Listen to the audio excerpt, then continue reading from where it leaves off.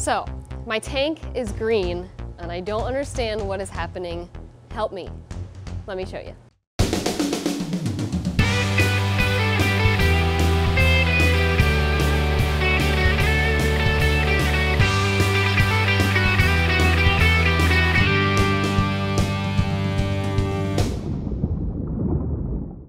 So if your tank is green, which is a very common issue, the best thing to use is a UV sterilizer, and we're going to talk about why. If your tank is green and a little cloudy, it's most likely an algae bloom. Algae blooms are very common and normal. They're not going to hurt anything, but it may be an eyesore to you. So my all-time favorite thing and what I highly recommend here at OSA is to get a UV sterilizer.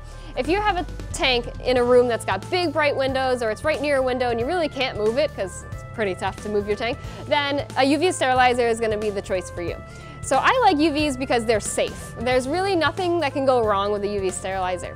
With other chemicals like algicides, you can typically, if you overdose them, you can have a catastrophe. So, you know, they work, but you just have to be very careful with them. They lower oxygen content and they can ultimately cause issues in the aquarium. So I suggest a UV. They're great for multiple different reasons. We're going to talk about all those reasons today. We have two sizes of UV sterilizers here at OSA. We have the 9 watt and the 18 watt available. I love these UVs because they're internal, which means that you can put them just right in your tank, you can hide them behind a plant, or you can put it in your sump if you have sump filtration. They're very simple, it's just a plug-in and it works and you don't have to worry about it again for about 8 months. So the UV does start to be non-effective after about 8 months to a year if you're using it consistently. So that's one very important thing, is you want to make sure you're replacing that UV bulb when the time is up.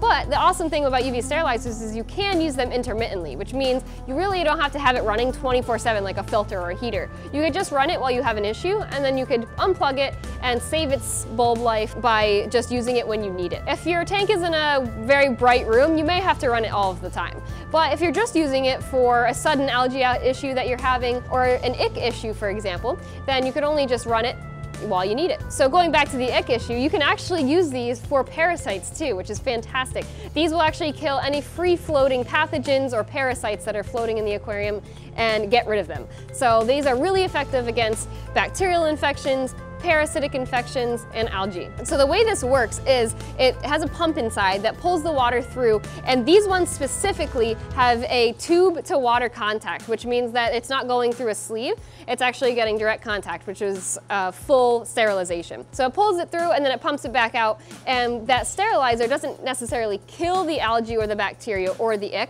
but it sterilizes it, which means that it can't reproduce any longer. So usually within 2 to 3 days, your algae issue will go away and your ick issue may go away as well. So I highly suggest everyone pick up UV sterilizer, whether you have a green water tank or not. They're just great to have. It's like having a filter or a heater. You should also just get a UV sterilizer too. So come on in to OSA, Wakefield, Coventry, or Seekonk and pick yours up today, or order it on osachoice.com. Thank you guys so much for watching another episode of Ocean State Aquatics TV, and you know what to do. Keep it fresh, baby.